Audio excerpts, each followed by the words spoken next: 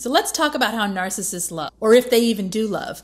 My name is Lise Colucci, and I am here to help you understand narcissism and to heal from and transform your life after toxic relationships. Do narcissists love? Well, they have a version of what they call love, right? They will love transactionally, meaning what they get from it, and they will love from self-interest, so how it serves them, the way that you do things for them, the things you do for them, the way you look if it makes them look good, all of those types of things. They will love from that place. They love like you're an object. They love the way you are as it relates to what they want from you, or like you're an object, like I said, based on your looks or what you do or how you present or the way other people see you, right? They love that. They love from emotional instability.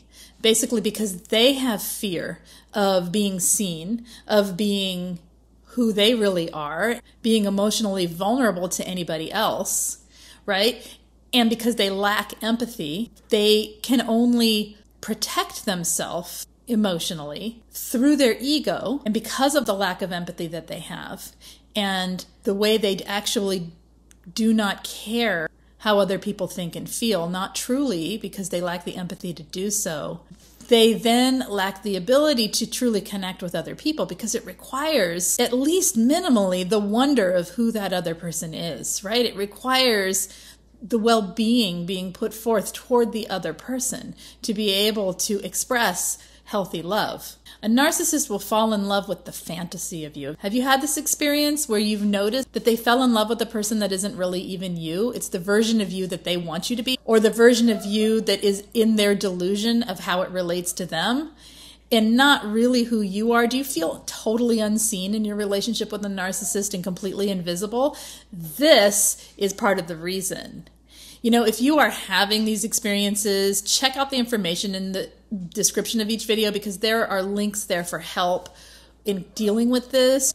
Anyway, if you have experienced this, let me know how it's affecting you, where you feel like the narcissistic person fell in love with someone who isn't even you, who is a fantasy version of who you actually are, that they put up on a pedestal and build up for you to believe that's who you are, and who you actually are is being devalued within the relationship. Even your strengths, even the good things about you are being devalued because it doesn't suit and fit the narrative that the narcissist has created. So why does a narcissist devalue in love? They devalue people that they claim they love basically when it gets real, when you are presenting yourself as you really are and you're having the expectation that that narcissistic person will do the same. When you have real needs within the relationship, they will devalue. When you see the truths of who that narcissistic person actually is and how that they only function from self-interest, they will start to devalue. When you break the narrative that they created by being a real human being, they will devalue.